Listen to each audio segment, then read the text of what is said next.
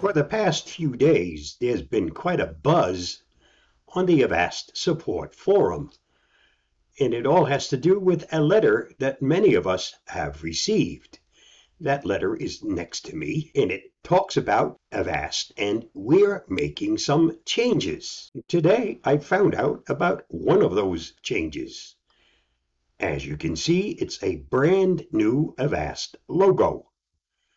Avast, originally called Allwell, has had several logos during its 30-plus years as a premier antivirus product. And this is the brand new logo for Avast as of right now. The following headline is no longer a secret. NortonLifeLock and Avast, two companies known for their antivirus and security software, are merging in a deal valued at over $8 billion. This was the official statement released regarding the merger. With this merger agreement, we will be combining two leading companies in the cyber safety industry, which will allow us to provide you with the identity and privacy products and services to better protect your digital world.